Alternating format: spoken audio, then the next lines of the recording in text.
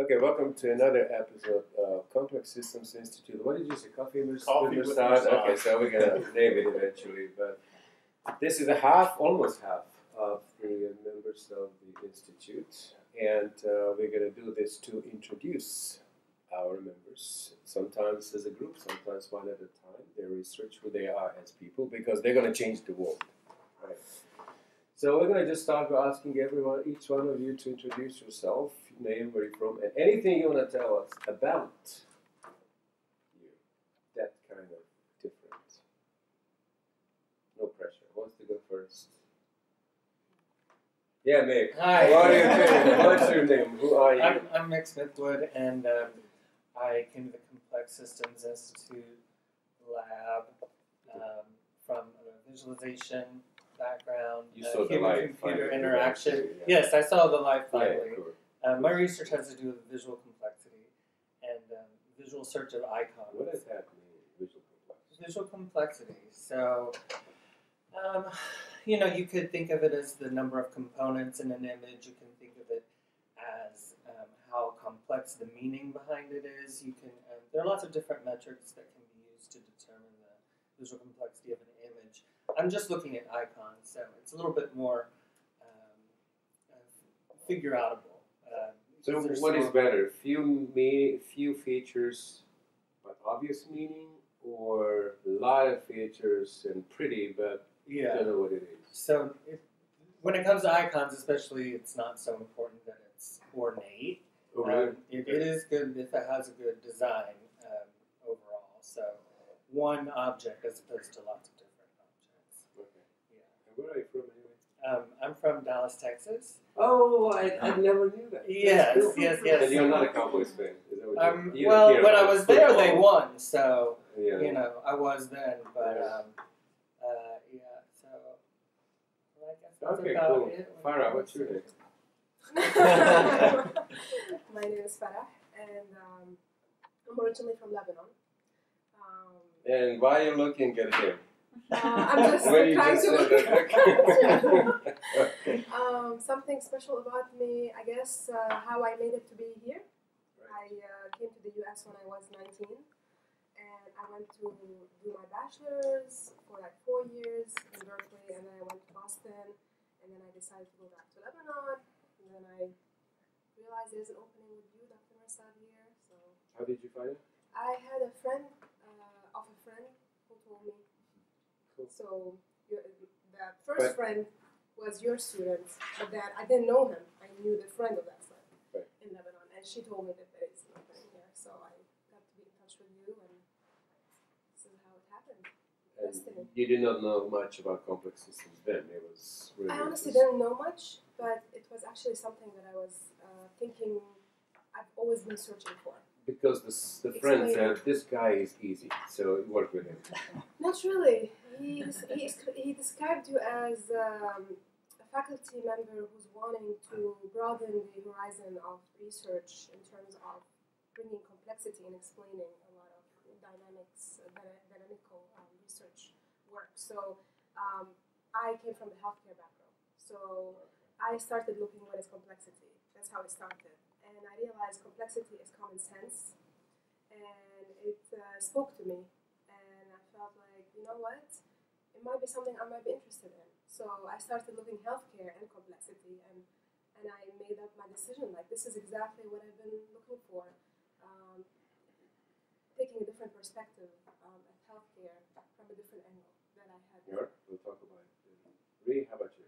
Hi, I'm Riyi. He's cool. He's looking at the camera. He's gonna obey and say hi, mom. Hi. Okay. I'm from China, and I came here 5 years ago, and I got a master here. After finishing that, I worked for a little while. Then I decided to go further in the school, and there's this chance that there's a friend of mine who is a student here and who took Dr. Mirsad's class. So what, you No, Jiyi. Okay. Yeah, and she told me that you should apply for this professor. Who gives the student a lot of freedom in what. So they do whatever they want to do. Yeah, That's a good compliment. That's what I was told, and that's what I'm having now. And then I come here. I talk with Dr. Mirsad. He said that if that's what you want, just come. And I didn't know about complex system before that, but that's the first time in our first talk.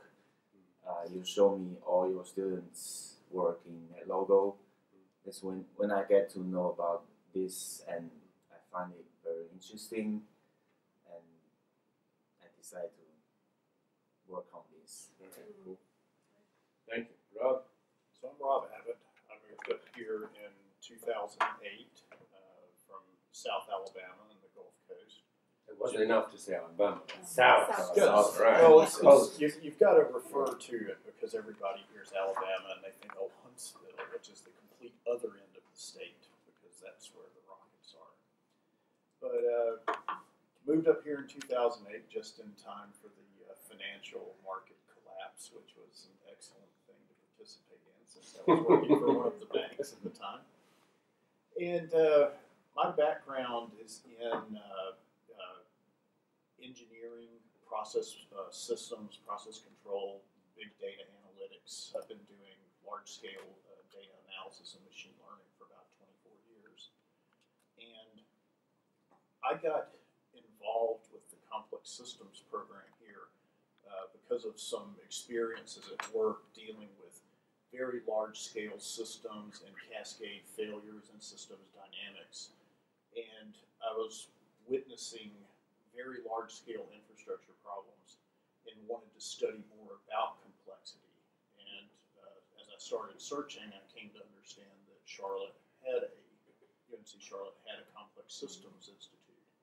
So I took a class out of the blue with Dr. Mirsad and kind of got pulled into the experience over time. It took about a little over a year for you to convince me to come into the Ph.D. program. Taste.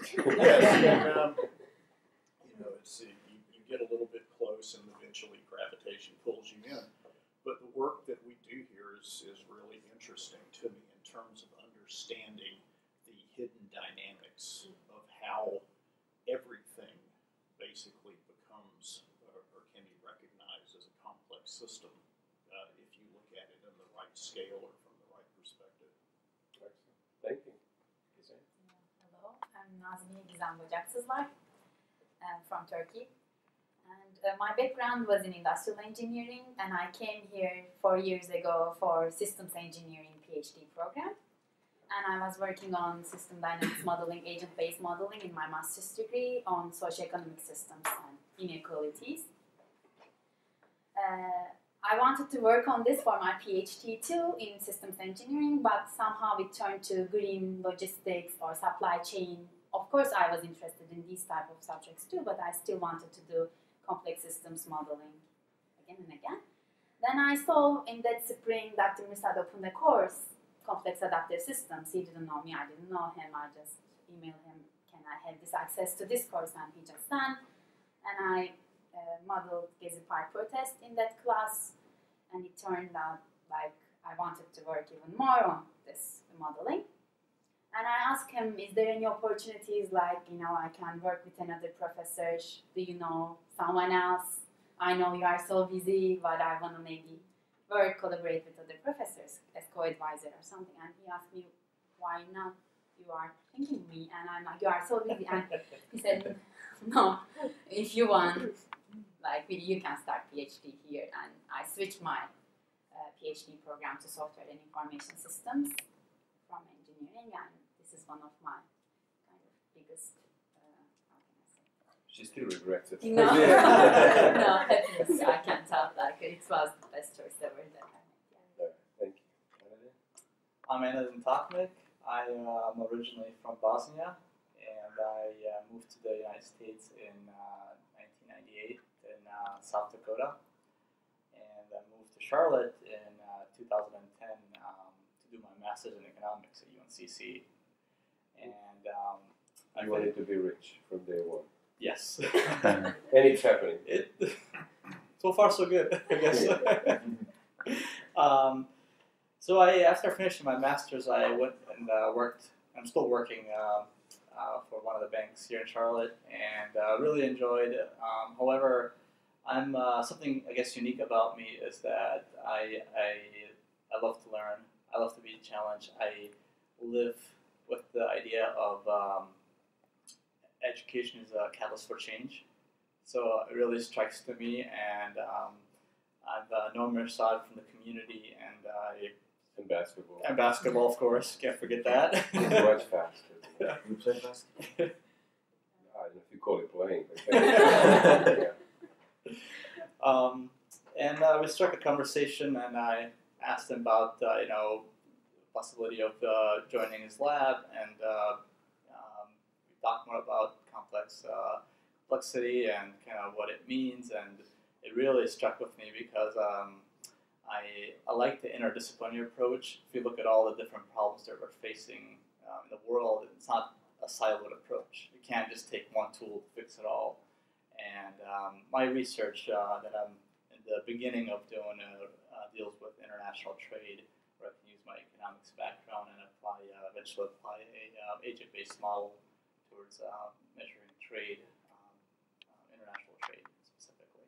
Okay, so this is good. The two of you actually mentioned what it is that you're working on. I don't know if you want to go deeper, but let's talk now about the focus of your PhD or what you would like it to be.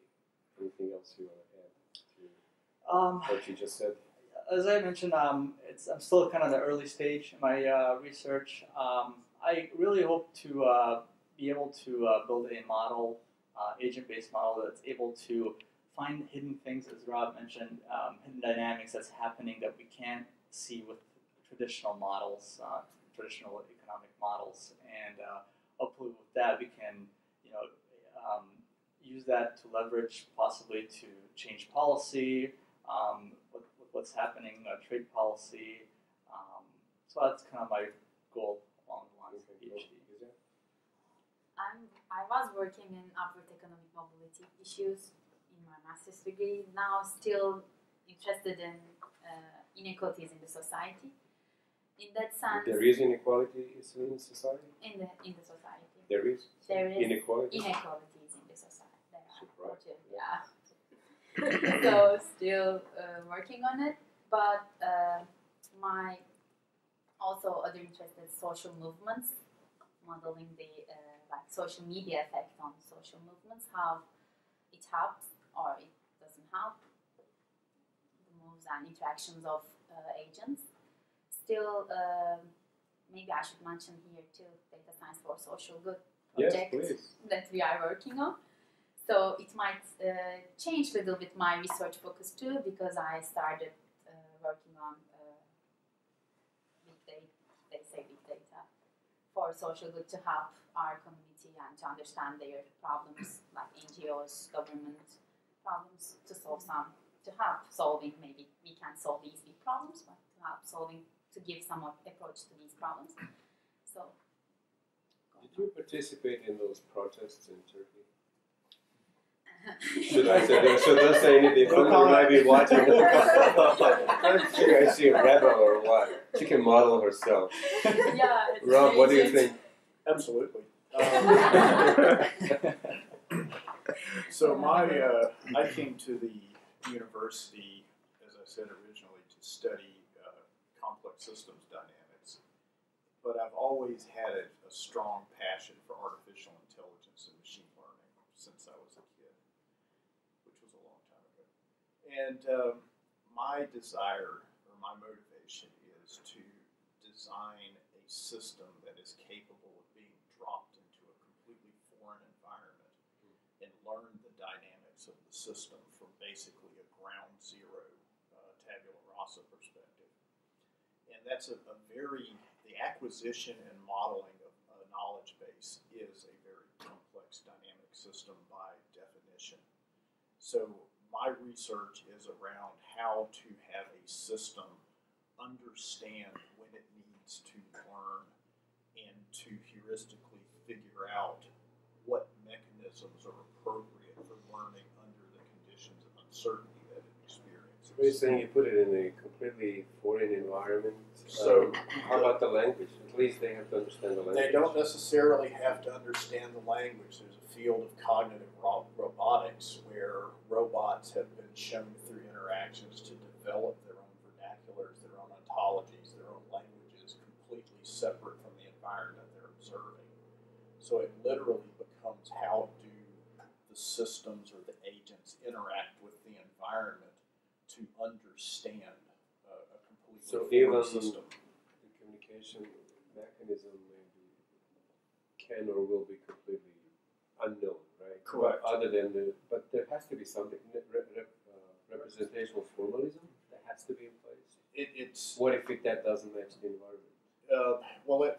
that's the scenario that I work from. Is you put a robot on a spacecraft and send it into 1,000 years into space, and it shows up in an environment that doesn't necessarily match the environment that it could have learned from on Earth.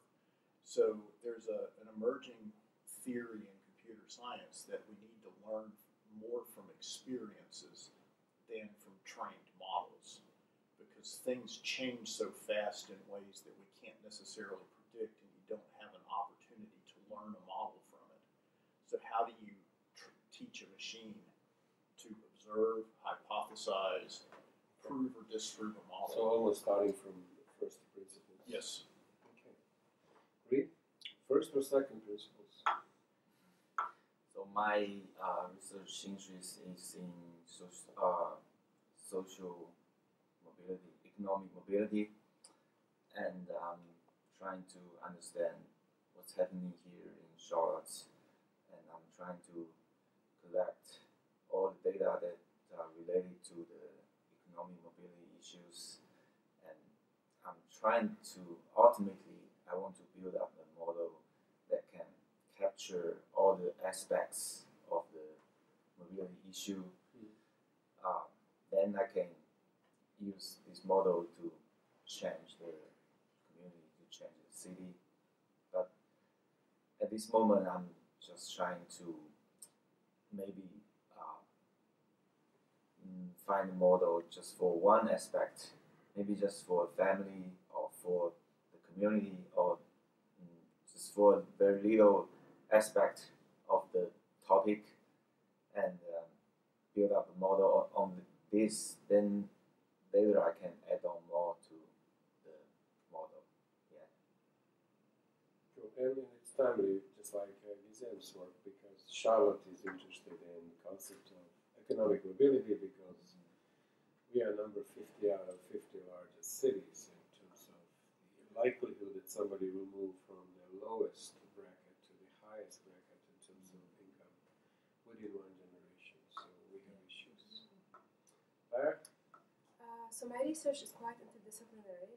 Unlike other ones. Yeah, that's true. In the healthcare setting, it's almost like putting a new face to measuring stigma. And stigma is any label that anyone in the community could put on anyone else who look different, or speak different, or just behave differently. And But it has negative connotation, because I could put a different label on somebody but have the person in higher regard, then it wouldn't be stigma, right? exactly, that's a negative label. It's almost attached. It's basically towards mental illness or behavioral health. It's quite common. Almost 43 million individuals are impacted with behavioral disorders every year. 43 million? Yeah. In the world or the US? In the United States. Wow. And it costs $201 billion, according to a study in 2016. It's the most expensive medical disorder currently in the United States. And the number of suicide is on the rise, and what we are trying to do is come back to the way the measurement of stigma should happen. So far, there's a lot of talk, there's a lot of traditional methods being implemented, but there's definitely a lack of standard way to be able to compute stigma and talk about it with numbers. Obviously, in this century, numbers are very powerful. They're driving the decision-making processes and policy-making decisions. So this is what we're trying to do, bring a number to stigma and be able to see it moving up and down over time so that we can better challenge stigma and hopefully help implement better decision-making processes to reduce stigma and even shift the focus of the funding that goes on mental disorders in different ways that could better improve the lives of those individuals impacted by it. Can I ask something here? Yes, Farah, do they see in some specific groups stigma is higher? Do they have this type of research? There is obviously a lot of work that's done in terms of maybe racial affiliation or even gender. Occupation-wise, like, Yeah. veterans or... In fact, in the last analysis I conducted, it was run through the mental health first aid. It's the biggest nation program to help educate individuals about mental disorders. And I found out in my analysis so far that in working settings, people view stigma differently than when it comes to family relations or marriage relationships. And this is one of the things that actually the National Council in the meeting found to be quite interesting and a common finding they are also looking into realizing. So, yeah. Thank you very much. Mick, anything you want to add to what you already said? Well, I do deal with data science in terms of the visual complexity of the icons and so forth, but I don't know, I just feel kind of moved by this discussion of data science for social good and the social good that can happen by defining problems as complex adaptive systems and figuring out through simulation, how it affects people. So I have worked for the Institute for Social Capital, as you know, and here on campus, and they have a lot of good database administrator. Yes, basically. But they're and data wrangling the different data. What are you laughing at? But and making that available to different researchers on campus and off campus. So, but yeah, there's some data over there that can help people. Social capital related. Social capital. Yeah, that's why I mentioned it. But my own research. It does seem a little different, I guess, than most of your other students. It's never too late. Yeah, to come on over the other side.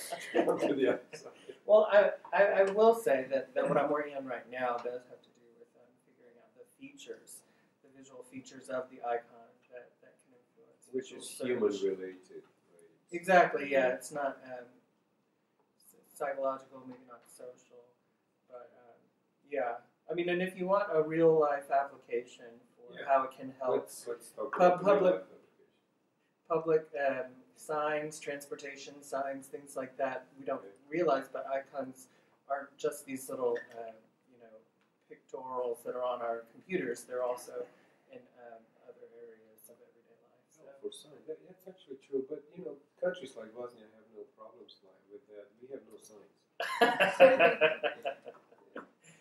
All right, cool. So let's talk about something else now. Everybody, and it doesn't matter whoever. Tell me one thing. What do you think is, in your mind, in your estimation, is wrong with this world that you would like to fix, if you could? In any order, doesn't matter. Or you basically say that's not my intent to begin with. So. Okay, I'm going first. All right, the brave guy. You get 2 points. Okay. For what class? I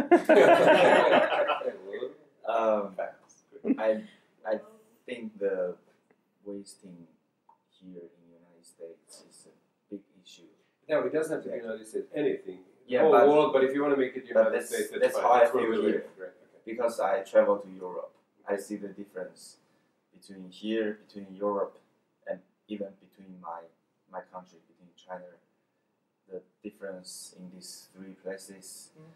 People here use a lot of paper towels, paper tissues. Oh, waste, you said. Yeah, waste. Yeah, and we waste more here than others. Yeah, a lot. And also the use of plastic bags in the supermarket, and all these types of wasting. Actually, you can we can avoid it here. And it's a big amount of what we say, maybe tree and big amount of energy. Ecological consequences. Yeah. So what do they do in Europe and China? They bring their own bag, for example? In Europe, I had to bought three shopping bags in They three make you pay market for it. because I always forgot it. Because I'm so used to what we have here. We always have plastic bags in supermarket. Yeah. So I bought one, I forgot it in the hotel. And then I bought the second one. And finally I had three from the 2 weeks trip in Europe. So you brought it to the US. Yeah. Where it was Are you free. using them? Yeah. Are you using them here, or you turn back to the plastic bags? I use one of them to carry my lunch. And yeah, I try to avoid using the plastic bag as much as possible. And it's a little bit different in China because we are still using the bags, but the plastic bags, but they charge for it. Then So you think twice before you. yeah, you have to pay. But there was about 10 years we have to pay like 10 or 20 cents for that. By the time the policy came out, I think people thought about it. They use their own bags to save money. But now the bags are still only 10 or 20 cents after 10 years. So I don't see any difference between China and here, but in Europe they are doing very good. Anybody else? Well, I will say that in defense, at least of America, in Oh, general, okay. The Patriot. there are lots of different places. I don't know. You mentioned you went to Berkeley before, and I know that in the southeast, that is the case. I think where everyone uses and wastes more. Okay. I'm not saying they don't waste more elsewhere as well, but there are many other places where you use your own bags and where they also charge you for plastic. So it just depends on where you are. Okay. But actually, in Harris Teeter, for my wife and I, we buy that. They make you buy, if you want to, that other one that's more durable. And so you bring it next time. Yeah. And we have 10 at home. We never bring it next time. The change has to come from within. Exactly. Exactly. I think it depends on the environment, though. So what I would change like it's so hard to change people's perspectives. But I would like to maybe add these people in the we do in agent-based modeling, some influential or some ideas, this type of for social good they could think. More people in that environment to make them believe in, because they always tell the negative things to you, whatever you do, like for environmental thing, for social thing. So if they can see maybe more people who can believe it, maybe something can change. And like, if of course you have your bags from Trader Joe's, I don't want to market all the markets here. Yes. They have the bags, we are using it, and then if you are outlier, they are looking at you like, why are you doing this? But if we can, not just for bags though, for anything. And that's an interesting thing. Riyi and I were talking about Yeah, this a couple of weeks ago around Yes. how in China you buy the plastic bags, and as people shift and become more economically upwardly mobile, it's not such a big deal anymore to spend a nickel for a bag. So your ethics change to a reflection of convenience of things. So now we end up taxing poor people. Well, we end up doing a lot of things, and part of it is exactly what we were just talking about, coupled with stigma of if you reuse things or you don't drive a particular class of car that's maybe outside of your economic reach, you're viewed as not necessarily being in the right socioeconomic strata. And that's probably one of the biggest problems we've got right now, in my opinion, is people overreach for the wrong reasons. You spend money to belong to a community or to appear to not belong to a community at the expense of being able to invest that money in education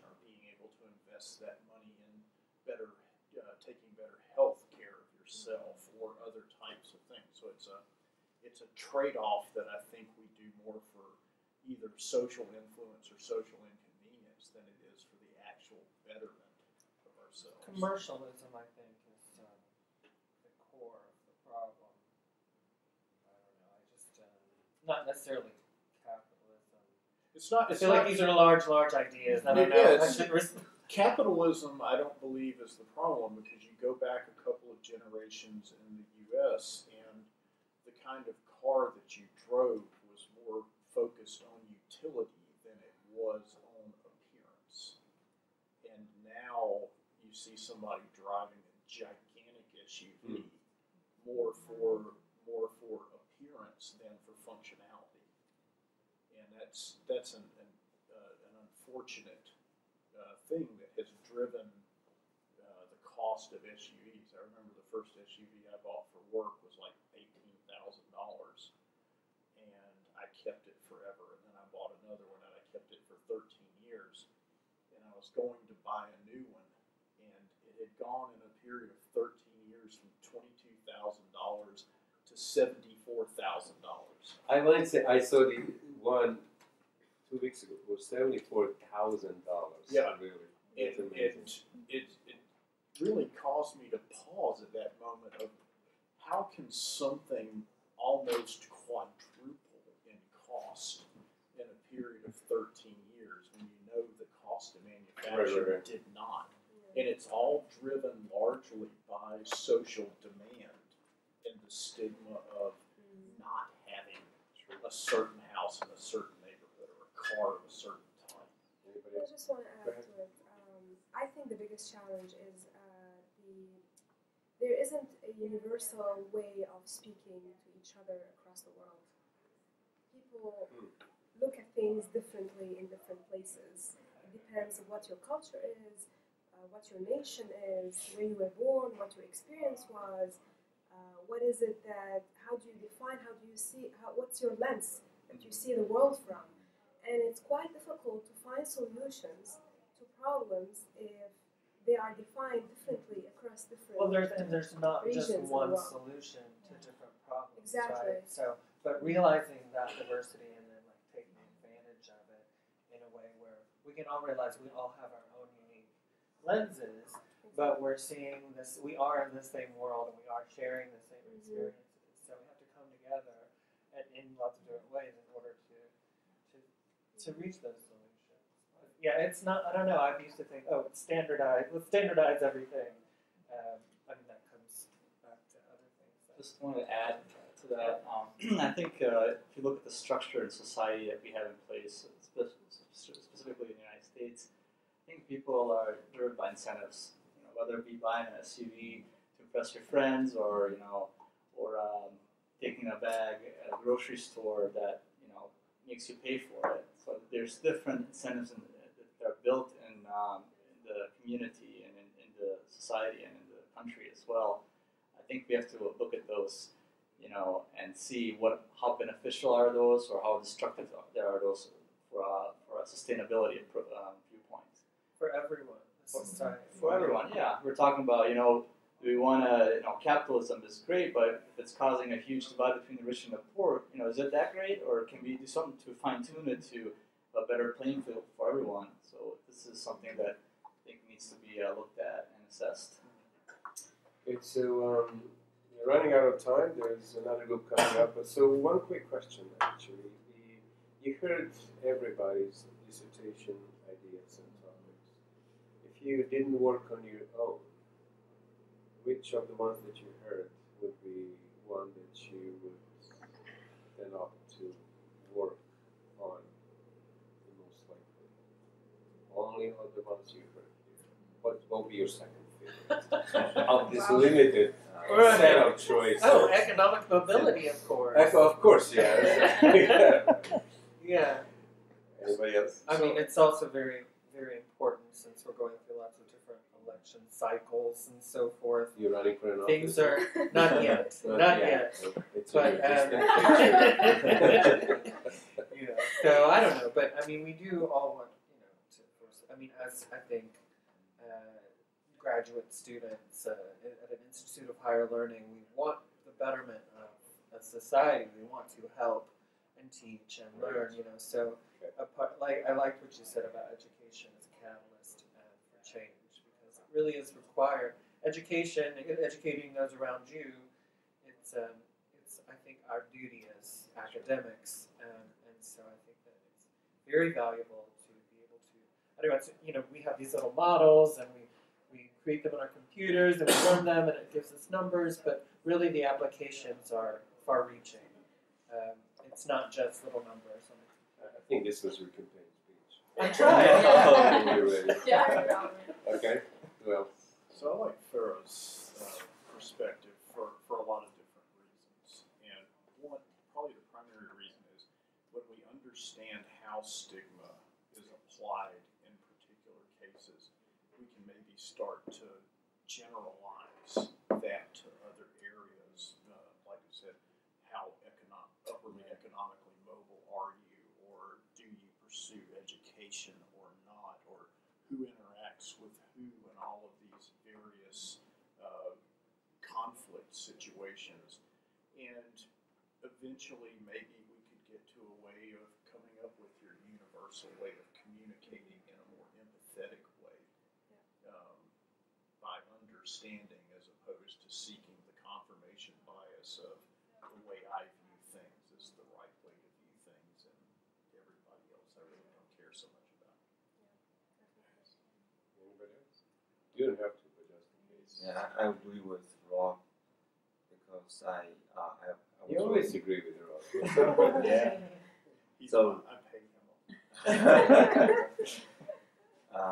Because I worked in this project about disease burden and the relation between disease burden and the internet data, the Google Trends, the Twitter data, and I find a lot of issue in some of the diseases that people don't report the disease to the doctor, or they don't say anything about what happened. They just go for internet sources, and all of this will affect the measurement of the disease burden, and then it will affect the allocation of medical resources. So I think a unique measurement for this kind of, for the stigma will be helpful to the whole healthcare area, and it will be very interesting. At least to me, it's very interesting. That adds a lot of responsibility. No pressure, but Yeah. change the world. Fix it for us. Yeah, right. Please. Anybody else? I try. I actually choose Gizem's work. It's social behavioral change. It's modeling a social behavior, and this is something I have interest in, and I think it could be very impactful as well. Going from society and protesting, and why do people protest, and what could lead to the world becoming a better place, and how we can help to make that happen. What I see here, like almost always for us, like it's all connected to each other, all of our research. So that's why maybe our name could turn into this social good things as well, because everybody in our own aspects fit together. Except for the visualization. I like visualization, and maybe we can think about it. Make a video. Yes.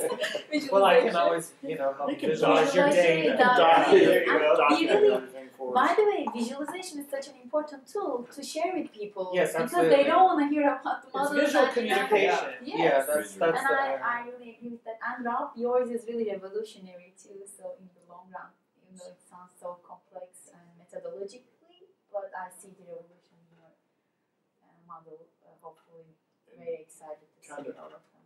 Kind of to Mick's point around visualization, and your point as well, there's one working definition of big data that it's a data set that is so large that you cannot obviously infer anything from it just through cursory analysis. And a lot of the things we do with large data sets when we start out are trying to come up with some intuitive perspectives from the data.